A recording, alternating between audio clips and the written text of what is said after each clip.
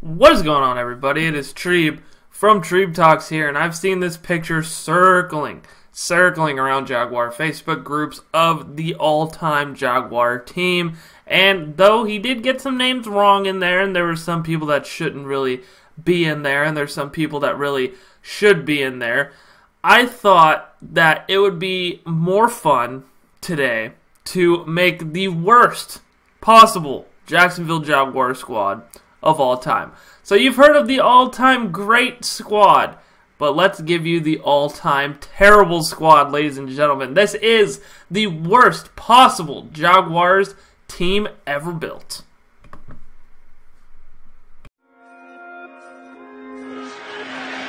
One to go up top, dumps it off across the middle, Fournette.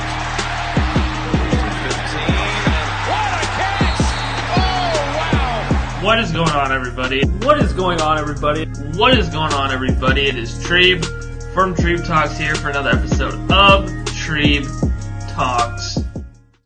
Now, I hope you guys are ready to discuss the greatness that is bad Jacksonville Jaguar football. I feel like Jags fans almost get more of a kick out of talking about the bad days than the good days. At least that's what it seems like sometimes. And I mean, I'm one of those guys too. I like to go through the past and be like, oh my god, we were so bad. And that is what motivated this video to make the worst possible Jaguar starting lineup ever. So first and foremost, we're going to start things off with the offensive side of the ball, starting off with the quarterback, and who better to do it than Blaine Gabbert. Now, I was really close to doing Blake Bortles, because if we threw 2018 Blake Bortles in there with this team, they're going 0-16, but Blaine Gabbert, he's about the same way, except he's way less durable, so maybe if he gets injured, Blake Bortles can be the backup quarterback, and he could come in and tear up in garbage time like what he does, and then suck, mostly throughout the game. But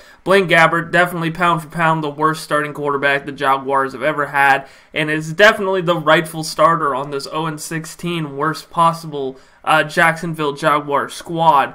And yeah, definitely deserves it. He's not going to be able to connect with any of the wide receivers downfield because these wide receivers are all garbage, but he does have some chemistry with some of them because most of them were on the team when Blaine was on the team. You're going to have to wait a little bit until we dive in to the wide receivers of this squad. But first, after we introduced, of course, Blaine Gabbert, we're going to go over the offensive line.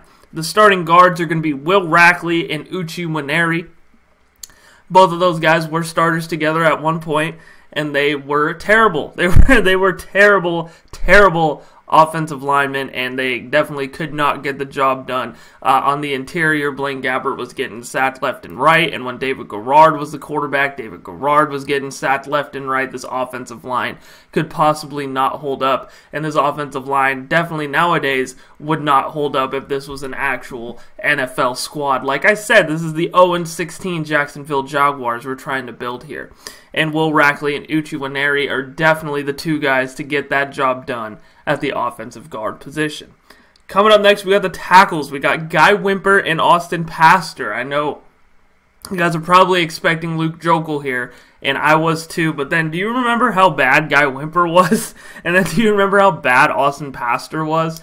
I remember just watching Jaguar games, and then you'd see Blaine or David, even Blake back in the day, drop back, and they got pressure right in their face damn near right away. And that's why us Jags fans need to appreciate the offensive line we have now, because it just came leaps and bounds from where it used to be. And Guy Wimper and Austin Pastor holding down the edges, especially in this AFC South, that's a definite 0-16 season for y'all right there, with those two holding down the tackle position for the Jaguars, and the all-time worst Jaguar squad with Guy Wimper and Austin Pastor holding down the edges at the tackle position. Now, like I said, Blaine Gabbert, he might have some chemistry with some of these wide receivers, and let me dive into who these receivers are. Ace Sanders. Y'all remember Ace Sanders? He was probably the number one guy from about 2011 to 2013. The Jaguars had no receiving targets, and it seemed like every year they would just draft somebody irrelevant and be like, oh, we have a glaring wide receiver issue, let's get another guy from like Liberty, and we will get into that in a little bit. Let's just get a guy from a smaller school, it's going to be all right, like that's who we're going to build our future into. He dominated in D3, so he's definitely going to dominate in D1. that was Wayne Weaver's thought process for the wide receiver position. But Ace Sanders was a third-round selection out of South Carolina, and he just never could find his stride. Even in the punt return, kick return game where he was supposed to strive at, he didn't necessarily do too great at that either. But we will always remember Ace Sanders because maybe he was a guy that just didn't reach his full potential, and he just really could not ball out with the Jags. And unfortunately for Mr. Ace Sanders, that kind of put a asterisk over his entire career because he was never ever to play again until we built this worst all-time Jaguar squad where he is wide receiver number 1. Coming in at wide receiver number 2, we have the man himself, Rashad Green. We were mad at Rashad Green as early as this season when he dropped the pass against the Colts and it was intercepted. Who can forget that? Just dropped it.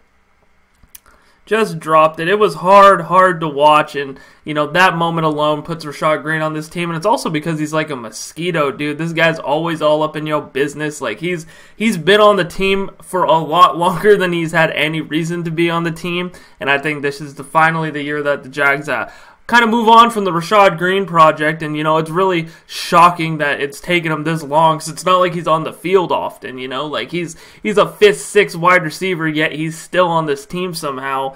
But he's probably going to be let go this season. But he does have a starting spot at the number 2 wide receiver on the worst Jaguar team ever built. So he does have that. And finally, wide receiver number 3, we got Mike Brown, the former quarterback out of Liberty turned wide receiver, ladies and gentlemen. And Mike Brown and Ace Sanders were at one point the number 1 and number 2 wide receiver for the Jags, and Rashad Green was in there at number 3. This was an actual Jaguar wide receiver core, which is crazy because a lot of these guys played on the same team. So, that really goes to show how bad the Jags truly were in the early 2010s.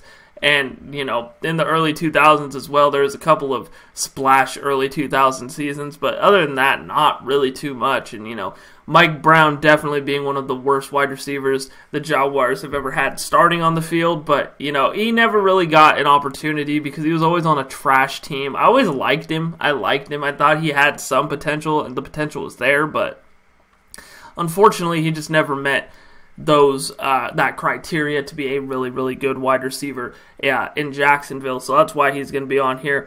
And then at the center position, a position I totally skipped over, we got Luke Bowanko. He was only a starter until Brandon Linder came into town. And the Jags have always had good centers because, Brad Meester's been around for a long time. And then during that time, they were trying to figure out who their center is going to be. And then they found it out in Brandon Linder. But Luke Bowanko was the project beforehand, and he's definitely the worst. Yeah, he's definitely the worst center in Jaguar history. And now the moment you've been waiting for. Who's going to be playing running back for the Jacksonville Jaguars? No man other than the guy who ran the ball at the 1-yard line 4 times in a row and literally got stuffed 4 times in a row. I'm talking about the legend, the man that was supposed to be the next great Jaguar running back, Toby Gerhart. Toby Gerhart, man. He was the worst running back that I've ever had the displeasure of watching, and I am so glad I never had to watch him again. He was so bad. He was so frustrating. He'd get injured. Then Denard Robinson came in. He had a good season there, and then he got hurt. But Toby Gerhart, a guy that could not stay healthy, and a guy that is the worst running back in Jaguar history that has started a game, and that's why he earns himself a spot on the starting offense of the worst Jaguars team ever built. Now we are going to be talking about the defensive side of the ball, starting off with the secondary, another position that the Jags have kind of constantly been pretty good at. Rasheed Mathis, and then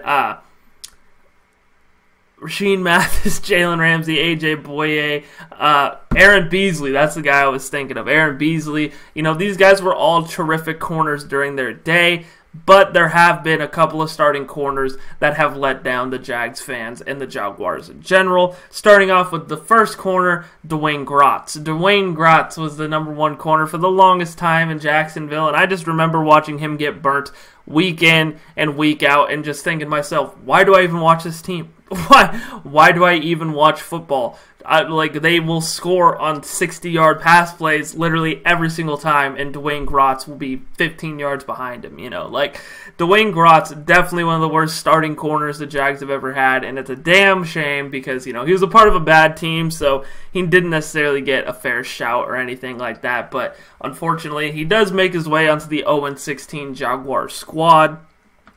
At the cornerback number 1. At quarterback number 2, a guy that wasn't necessarily that bad because, we had to really try and, pick somebody to be a CB number 2. We got Fernando Bryant, a guy we talked about a little earlier with the first-round selections. He was a first-round selection back in the 90s. And he came in and he didn't do too hot. 5 seasons in Jacksonville, he racked up 4 interceptions. So, that's not good numbers. And he started 14, 10, 16, and 15 games, so definitely not great stats to have at the cornerback position, which is why he has to come in at cornerback number 2 on this worst Jaguar squad ever built. Now, my safeties are 2 safeties that started together side by side and were the most frustrating safety duo in Jaguar history. I swear every time I seen them on the field, I cringed, and I cringed so hard because they were both so bad. It's Jonathan Cyprien and Josh Evans. Who else was it going to be? Probably the worst safety duo in NFL history, let alone Jaguar history. These two just were terrible, and they could not... Everything would get over the top of them. I remember when the Titans signed Cyprien, I was literally laughing out loud. I hate Jonathan Cyprien. I hate him. It's because he's bad, but also because he went to the Titans and he thinks he's good, but he's also really, really bad. He's just bad. I hate him. I can't tell you how much I don't like Jonathan Cyprien. I don't like him. In fact, one of my favorite moments in Jaguar history was in 2017 against the Titans when Mercedes Lewis just picked that guy up and was just looking at him. Was like, what the fuck you gonna do? What are you gonna do?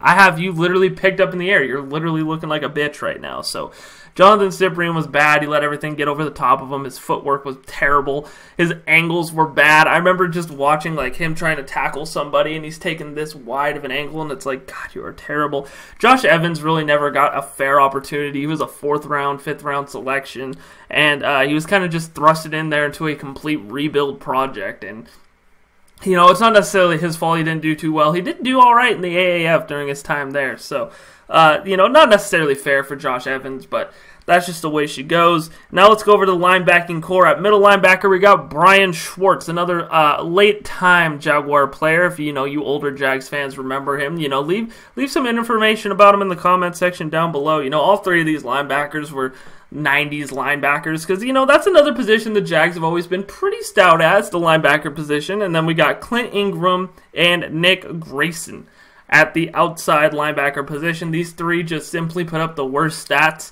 out of any starting linebackers in Jaguar history, so it just made the most sense to put him here. But again, it was in the 90s, so I didn't watch him play. If you guys did, maybe I got them wrong. Maybe they're actually pretty good. Leave your opinions on them in the comment section down below. And then at the defensive end position, we got Matt Roth and Jason Babin. Holy shit, what a waste of money Jason Babin was. I remember when we signed Jason Babin, and everybody was excited. They're like, Jason Babin, the Jaguars are back. Ah. And then he just ended up being so shit. So shit. He'd make one splash play every 10 games. And then we'd be like, oh, the signing was worth it. But no, he is definitely one of the worst investments the Jags have ever made. And one of the worst defensive ends ever to play for the Jaguars, to ever start for the Jaguars. Hence why he's on the all-time worst Jaguar defensive lineup. So that's why he comes in at defensive end. At defensive tackle, we have C.J. Mosley. I totally forgot about C.J. Mosley. He only played 1 game,